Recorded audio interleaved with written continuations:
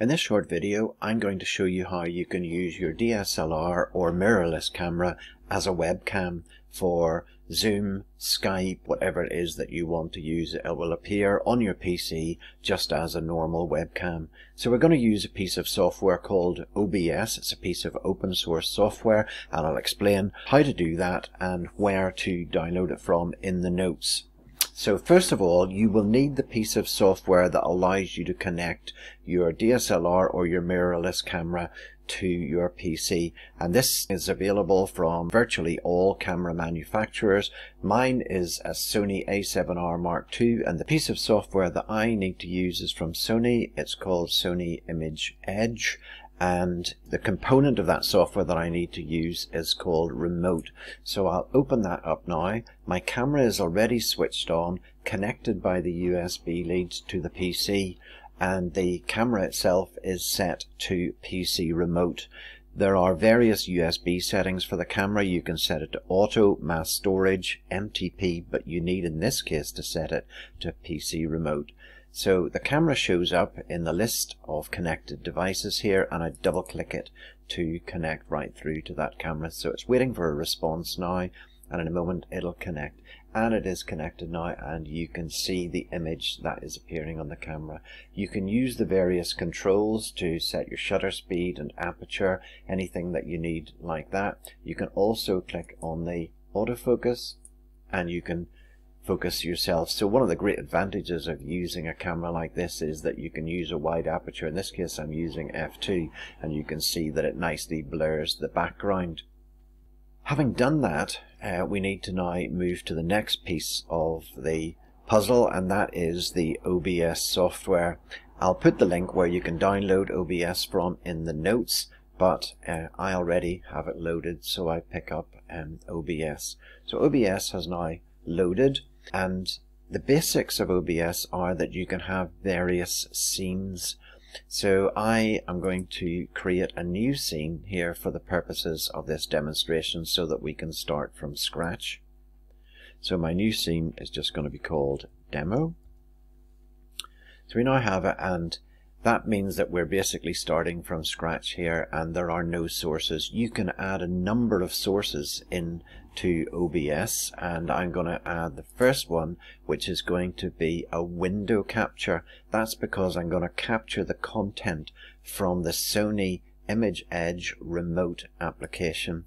So I do that and click OK, and we need to say what window we want to capture. So I'm going to take the Remote application, and there it is. You now have in OBS the complete window from the Sony application, but we don't want the entire window. We just want the viewfinder part of it, or the image part of it. So we'll say OK to that, and then we come into OBS and it shows you what it's capable of recording or receiving. It's looking at the source. There is a box outlined in red, and we can change the size of that. But if you hold down Alt while you move one of the little handles, I'm now pressing Alt, I'm going to move the handle in, that allows you to crop the image that you see. So I'm going to crop it on all sides so that I get rid of all of the Sony Image Edge controls, and I'm now down to just the image part of it. I then right click on that and go to transform and say fit to screen. So we now are picking up the window from the Sony Remote application. Now you can't minimize the application or else OBS freezes. Well, the image on OBS freezes. So let's just bring that back, and you'll see that OBS is working properly again. So you can do whatever you want with it. You can move it off onto another monitor. You can put it in behind other windows, whatever it is. You could change the size of it if you want. That's absolutely fine. But you can't minimize it altogether, or else the image in OBS freezes. So that's great. We now have an image in OBS that we can transmit as a webcam. Now you're going to need one other thing, and that is you're going to need to add a plugin to OBS called VirtualCam. Now I also include the link to VirtualCam in the notes for this. There's very little that you need to know. You should probably have auto start checked. That's really all that you need, and the application will automatically be running. Sometimes if you want to do other things in OBS, you may need to stop this. For example, if you want to change some video settings, the frame rate at which you're recording, things like that, you may need to stop VirtualCam. But other than that, if you just want to use OBS as a webcam, then just carry on and let it start as normal. So that's really all we need to do. OBS should now start up as a webcam. So to test that, I'm going to go into Zoom. And I'm going to go to my video settings. And you'll see now that it appears as a webcam. I've got OBS camera there. I've got a number of other cameras that are available to me, but basically OBS is working just fine, conveying the image from my Sony camera into Zoom, and it would be the same with any other application that you wish to use. So let's just close off Zoom, and I want to show you a couple of other things that you could potentially do just to make this even better. So you could, for example, use a green screen behind you and use a chroma key filter in order to put yourself onto a different background. I have an example here where I have put a logo on, and you can see that the logo is in front of my image. That's because it's higher up in the list of soft sources.